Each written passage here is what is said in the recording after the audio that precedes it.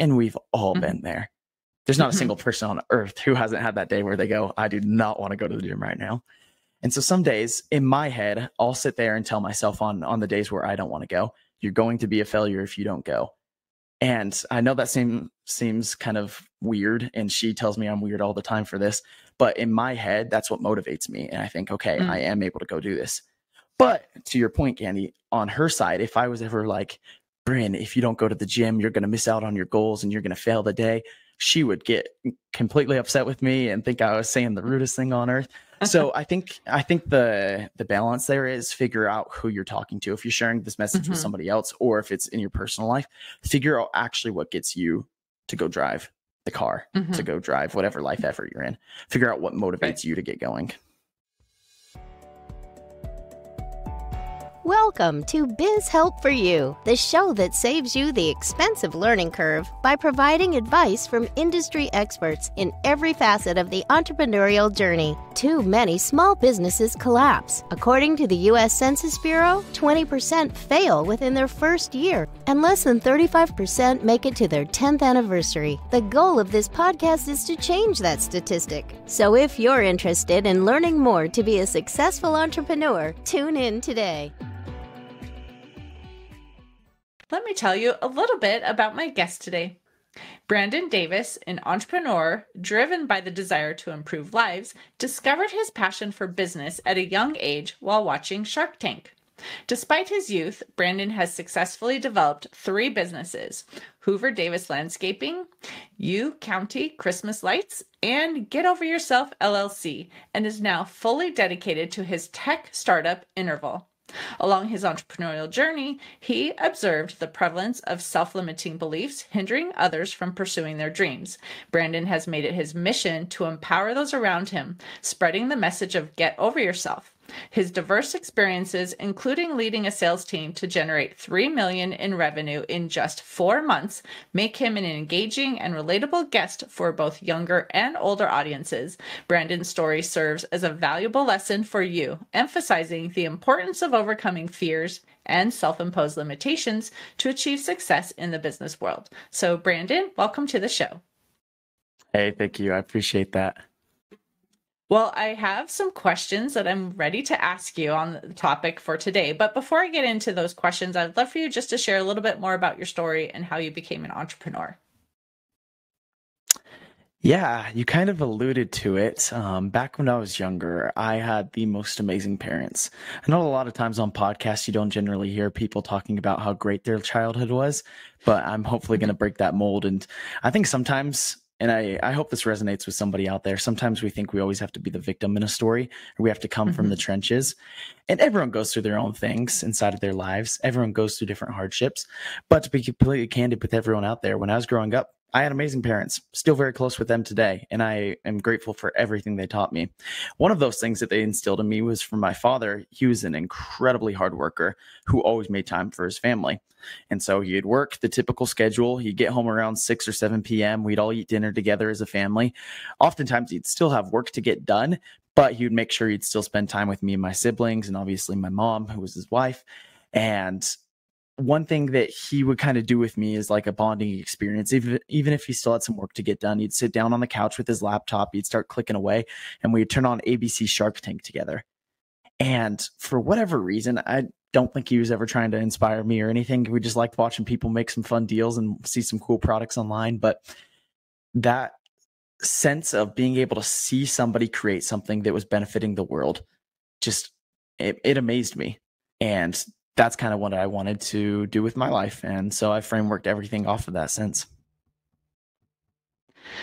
Well, I always enjoy hearing the stories of how someone became an entrepreneur. And I agree that not everyone has like sad stories. It's great to have the encouragement of our family, and having your dad having shown you Shark Tank and inspiring you, whether he knew it or not, to become an entrepreneur is a fun story. So thank you for sharing that. Yeah, of course. So I want to get into the topic then of get over yourself. I know you have experience from your own journey that you've had to say, I need to get over myself, right? So can you actually tell our listeners, first of all, what do you mean by that? I mean, it seems kind of obvious, right? Get over yourself. But for you, what is it that you want to get across using that phrase? And how do you use that to overcome your self-limitations or fears? Beautiful question. I appreciate the framework there. So get over yourself. It started off as actually a joke when I was a lot younger. Back when I was in sixth grade, there's a lot of issues that people in middle school have that in the grand scheme of things aren't actually issues at all. So I remember I was talking to some of my friends, and if you can picture this with me, everyone who's listening out there today, what do middle schoolers usually have to worry about? It's if they got a good grade on the test. It's whether or not their crush likes them back. It's if they're going to play good in their sporting event that night. Like, there's very few things, for the most part, that a sixth grader or anyone in middle school actually has to worry about a ton. So I remember, just as kind of an annoyance to get after my friends a little bit when they would fail that test, when they would do bad in their sporting event, they would always be so sad, and they would always be kind of lulled down by whatever experience hit them. And so just as kind of a one-liner, I'd always tell them, you're fine, get over yourself. And so it wasn't until years later when this joke started off as something a lot more powerful, when I realized, like, okay, I could set this aside and I can use it for my actual own mindset and treat everything in my life as a learning experience rather than a difficulty. And that's not to say that life isn't difficult. It is for everybody in their own ways. And so when I sat back and said, okay, whatever life throws at me, whatever God wants me to learn today, I'm going to sit back and I'm going to tell myself it's okay. Whatever you're going through you're going to be able to get through it. You just need to get over yourself. And since changing that mindset inside of my head, I've been able to see extraordinary efforts change inside of my life, from just daily discipline to the way I'm able to treat other people. And I always joke about this one. It's nothing grand scheme. It's very small scale, but one of my big things that I deal with day in and day out, I get very frustrated when I'm driving on the road and somebody cuts me off. And I think everyone can relate to that. Everyone hates those pesky drivers, and heck, we're those pesky drivers half the time. And so one of my biggest things that I have to tell myself every day is, hey, when I get cut off in traffic, or somebody needs to change lanes when they probably shouldn't, or whatever it may be, relax. This is not a concern you should be having. We have too much going on inside of our minds, inside of our lives, that will cause us stress, that will cause us hardship. This is the least of my worries right now. I need to get over myself. So once again, very basic example, but if you could start shifting your mindset to say, like, no matter what life throws at me, no matter what God has in store for me, I'll be able to get through it, then honestly, the sky's the limit. And that's exactly what I've done in business. And that's exactly what I'll continue to do in my marriage, in my relationships with friends, coworkers, everything like that. It's how I'll live my life. But some people might be listening and saying, okay, I get it. Like, the traffic, that's not a huge life issue, Nope. or grades, even though a lot of times we might be told, we have to get good grades, so we're going to be successful and things like that too, right? In the long run, one, failed test or something probably isn't going to be that big of a deal. But we'll have some people who are saying, like, well, I don't believe that I can be as successful as I want, or I have the fear of, whatever that is. So, and it's something that's deeply ingrained. It could be something from the time they were a child that they were raised in. So how can you, help them realize that there are ways to get over those limiting beliefs? And it might be difficult, but those beliefs don't necessarily have to be true. I'm going to quote or paraphrase some David Goggins here for a second. For anyone out there who's a fan, my wife absolutely hates him. I love him just for certain things. So take this for what it's worth. But one thing that my wife and I agree on that he talks about that is actually life-changing is the fact that we all come from our different circumstances. We all come from different backgrounds. But at the end of the day, it doesn't matter, because it matters what we're doing right now in this moment to progress ourselves forward. So if you know his story, he came up with a very, very abusive father. I've already mentioned to you guys, mine was the exact opposite. Amazing father.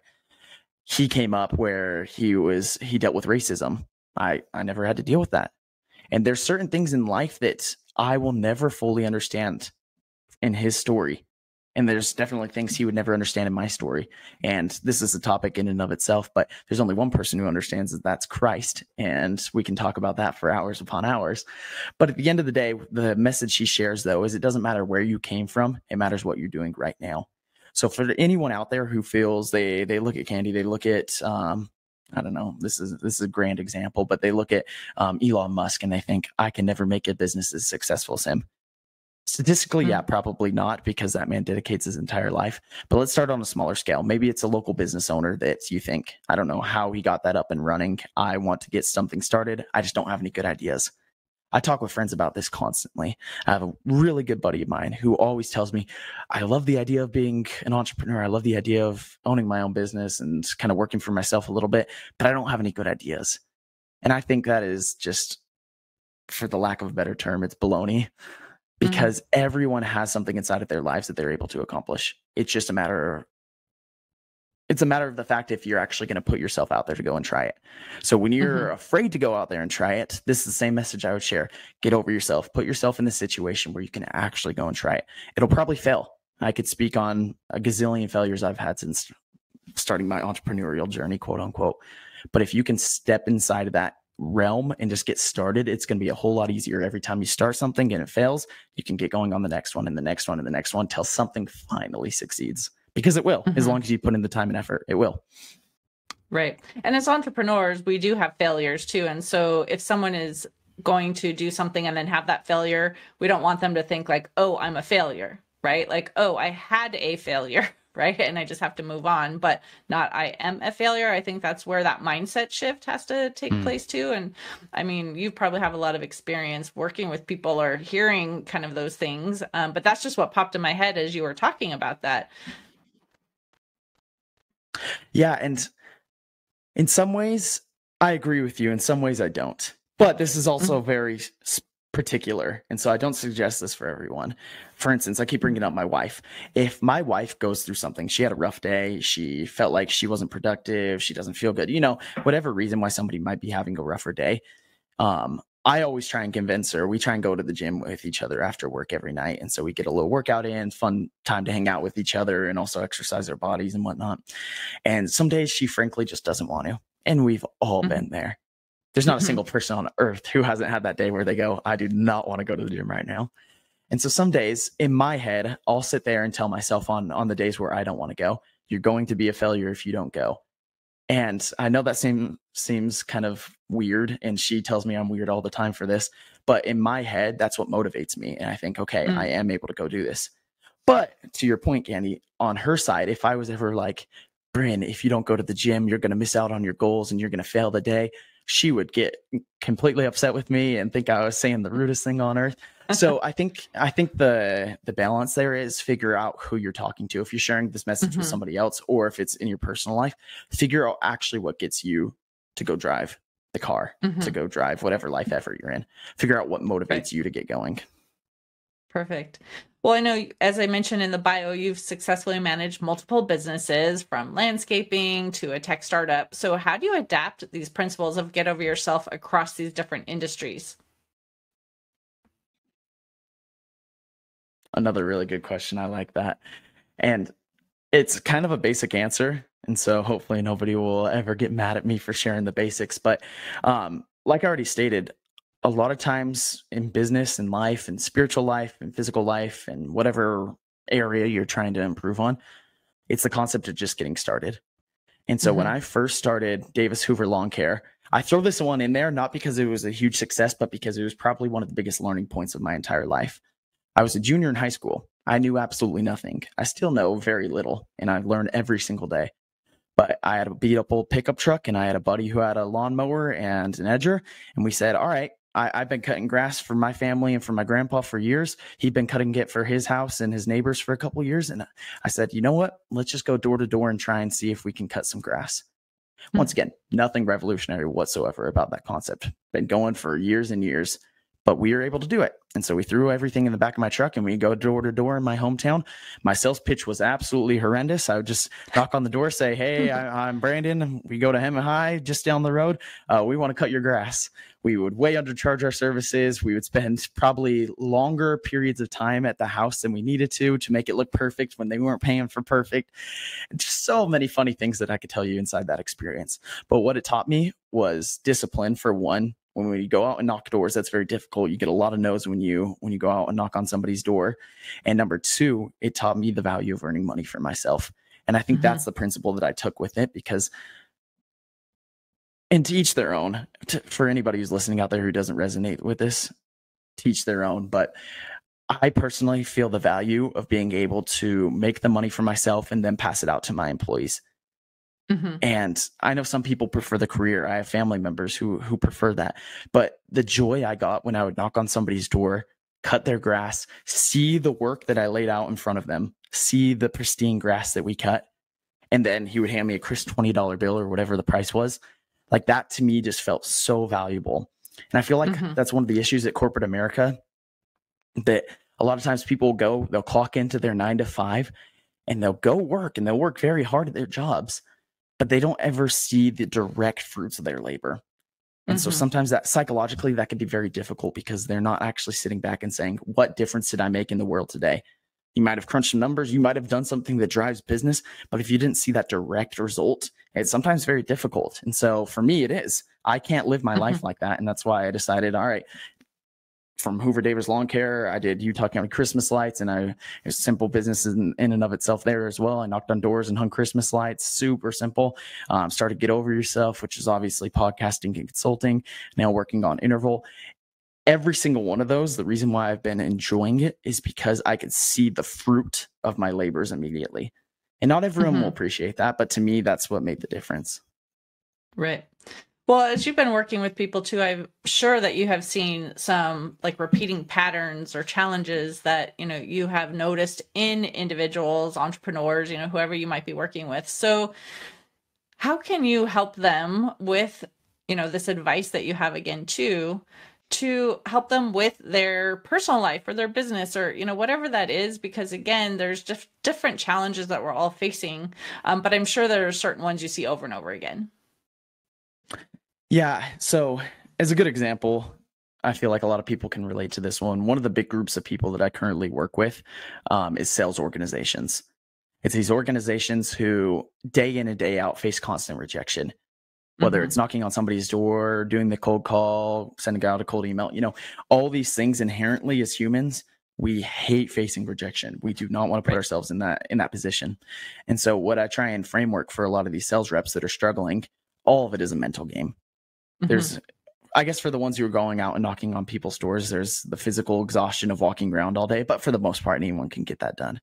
So all of it is just a mental game. So if you could sit there and give yourself the framework of, okay, it doesn't matter what the next person is going to tell me. I am going to get my pitch out though. If they say no a Mhm. thousand times and I walk away with no deal closed, the goal I'm trying to get in this exact moment is just getting my pitch out. Boom, you accomplish that. And Mhm. so very small goals is what I try and set with people. If you can get just the pitch out, or you can get your first line out, or you can do some kind of icebreaker, you can make a joke, you can make a new friend when you're trying to sell somebody. Maybe that's this goal Mhm. you need to set, because it's very hard sometimes when we look at these big numbers, these mandates we have throughout our organizations. Okay, this month you have to sell at least $30,000 worth or $1 million Mhm. worth, depending where you're working at. And that can be very daunting, and it's very hard, right? When you start the month, you think, okay, new month, I'm going to start off great. And then it comes to halfway through the month and you're not even close to your goal. Then it comes to the last couple of weeks and you're not even close to your goal. That is a scary, scary thought. And so if you could just take the time and step back and not be in the moment of, okay, I have to sell X amount of dollars, but I have to just hit a smaller goal. I have to get a conversation. I have to get somebody to pick up the phone. And then obviously Mhm. the compounding effect, you make those small goals and they eventually build up to bigger and bigger and bigger and bigger. Right. So it's kind of chunking it down too and not letting it seem so overwhelming. Yes, exactly. So in the bio too, I believe I had mentioned you've worked with like different generations as well too. And so everyone comes from a different perspective, from a different generation too. And sometimes, younger people are saying things about the older people and vice versa. And we don't want to generalize as well too. But what are some of the things maybe that you have seen resonate with like these different audiences, the different demographics, considering kind of their perspectives in terms of this get over yourself? Yeah, I want to start that question off. I did missionary work down in southern Brazil for 2 years. When I first moved down there, I didn't speak a lick of Portuguese. I understood very little of what anyone was telling me. And I had to learn to adopt their language, their culture, and try and be as close to them as I possibly could with keeping my own values. And a Mm-hmm. lot of times I did this when I was young. I was only 18 at the time when I moved down there. So from 18 to 20, I was trying to serve the people of Brazil, teach them English, teach them about Christ, help them in any way I possibly could. So while living down there, obviously, here's a young punk 18-year-old who is just trying to pick everything up. But at the same time, I had so much love for the people. Every Mm-hmm. time I meet a Brazilian here in the US now, it is just a field day. I talk with them for way longer than my wife likes when we're at the grocery store. And the reason for that is just because I developed so much love for them. So Mm-hmm. in business, this is my personal opinion. It doesn't matter who you're working with, as long as you can make that connection, you can have that relationship with them. Kicking it back into gear for modern now, past the experience I had in Brazil, I work with a lot of individuals. So my software that I'm building out right now, Interval, it's an AI receptionist specifically targeted towards the automotive repair industry. So there's plenty of people I connect with that are a little bit younger, that are in their 30s, that recently have bought out older generations of business owners in the auto repair industry. They understand where I'm coming from. They understand it's a need. They understand they miss a ton of phone calls, which equals lost revenue. To them, it makes sense because they're younger and they understand where I'm coming from. They're more easily adaptable to the new technology that's coming out. And so those ones, I make that relationship, and it's easier to get them on board and to explain the questions and answers. Whereas if I call into some of these other shops that, have somebody behind the counter who's been working there their entire careers, maybe they got the shop from their dad when they were younger. Maybe they've been working on it since they were younger and it's their own business. It's their baby. Those ones are very hard to adopt. So where I have to adapt to that situation is recognizing, okay, talking to somebody who's a little bit older than me, they'll look at me, whether I'm a budding entrepreneur trying to make something successful, they'll still see me as a young guy who has no idea what he's talking about. So I adapt that to my situation. I embrace that and I say, yeah, you definitely know a lot more about this space than me, but this is what it could potentially do to help you. How do you feel about that? They'll obviously have a million concerns, but if you can just kind of workshop it framework by framework and become their friend rather than somebody they see as just somebody trying to make a buck off of them, if you can create that relationship, it goes an extra mile every single time. And I also mentioned in the bio that you generated $3 million of revenue in just 4 months, which is amazing, right? So how does your mindset, and the get over yourself principle contribute to that success? Yeah, another really good question there. A lot of times, once again, I feel like I've been talking a lot about sales. Sales is not my passion by any means, so I apologize for anyone out there who thinking this guy only talks about sales. But that organization was something special. We had a lot of hard workers, and we had people who had never even done any type of selling, be that door to door, be that phone calls, be that business to business, whatever it was. We had a lot of people who had never done it before. And so what was special to me in a leadership role at the company at the time was helping adopt some of these people who had never done anything like it before and finding a passion for it. And I'm not saying a passion directly for just sales, but a passion for working hard. And so this team at the time, we were working from our morning meetings were at 9 a.m. every day, and we work about till 8:30 p.m. And then we all go home and we all lived with each other. And we just made it an amazing time together. And so that's pretty unique for an organization. We all shared apartments. We had that camaraderie, both inside the office as well as outside the office. But just seeing some of these people transform from being able to not sell a single thing to being able to sell thousands of dollars worth of our services every single day, like that's amazing. And so when somebody was going through a struggling day, which of course happened, I went through 1,000 of them throughout the summer when we were doing this within those 4 months. It was very hard. You would face rejection constantly, and that's life. Every single day you face rejection. And so it was just setting aside that frustrating mindset of nobody appreciates me. Nobody wants to buy anything that I have to offer.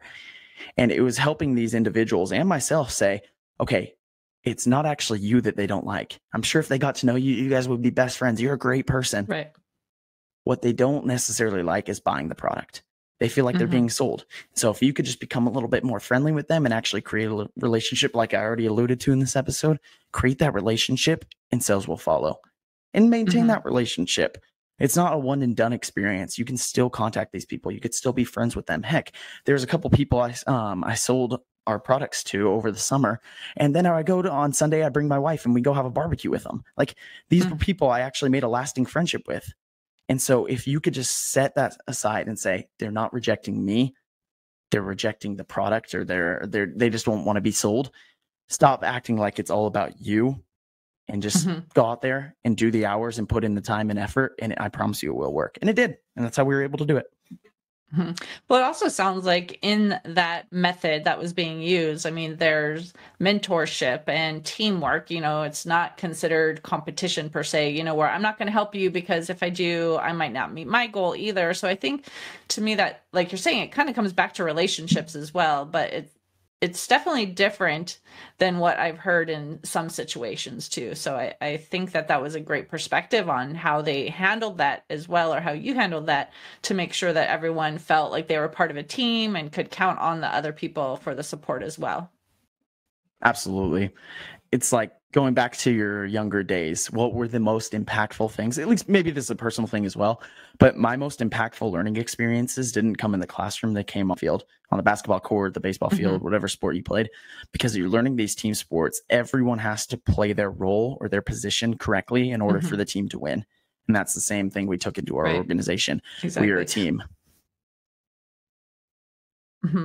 Well, and I'm wondering too, does anyone ever say to you like, well, that phrase, get over yourself, sounds harsh or rude or anything like that too? Like, I get the concept, but so what would you say to someone who is like, okay, that is really rude? Yeah, I get people saying that a lot. A lot of it's online, and so they don't necessarily understand the context. I don't ever mean it in a rude way, like, Candy, you need to get over yourself. You're a horrible person. No, that's never what I'm talking about. It's more so that I'm trying to encourage you. And once again, some of these phrases and some of these practices I live, I've had to adapt. And I don't think I even appreciated that until I got married. I've been married a year now. And so everything that I've been talking about in this journey with my wife, I've learned so much in the past year. My previous self, if you would have asked me a year and a half ago, 2 years ago, this same question, I would have said, oh, if they don't appreciate that phrase, they're not my target audience who wants to become better versions of themselves. And that was the truth of the matter, because that's who I thought at the time. But now what I'm recognizing is everyone finds discipline, desire, motivation, whatever word you want to use in the dictionary, they find it in their own efforts. So if I come in as Mr. Brandon Davis, Mr. I think I know everything in this world, and say, Candy, you need to get over yourself. You need to figure your life out. That might not resonate with you. For some people, it will. If somebody says that to me, I'm kicking it into gear. I'm saying, whoa, they're right. I'm kicking that into gear. But for some people, it just does not make sense. It doesn't feel anything inside of them. There's no fuel for the car. And so adapting that message to the right person, where I say, yes, of course, my message, get over yourself. But if somebody kind of gives me a little, if anyone's watching right now, the little step back and say, I don't know about that. I could say, okay, maybe this isn't the type of motivation or whatever that fuels you. And so I can kind of mold my phraseology around for them, because at the end of the day, it doesn't really matter what you're saying to encourage somebody, as long as they're actually getting encouraged and they're going to do something to better their lives or the lives of everyone around them. Right. Well, this has been a great discussion. I know we're coming to the end of the time that we have together. So I would love to ask, if someone wants to connect with you, learn more about you, how can they connect with you? Yeah, I appreciate that, Candy. This has been a fun conversation. If anyone wants to find me, you can find me on Instagram at getoveryourself_podcast. Basically, any social media, you can find me on that. That's where you can contact me, as well as if you search up my show on Spotify or wherever you listen to your shows. I always have a transcript that shows how you can contact me on my email and whatnot. So if you have any questions, be happy to answer them. Perfect. Well, thank you, Brandon, for being a guest on my show and talking on this topic. I really appreciate it. Yeah, thank you, Candy. I appreciate you. And to the listener, if you enjoyed today's topic and you want to hear additional information, you can find access to the exclusive content in the show notes. Thank you for tuning in today. Would you please share this episode with those you know and leave a review on your favorite platform?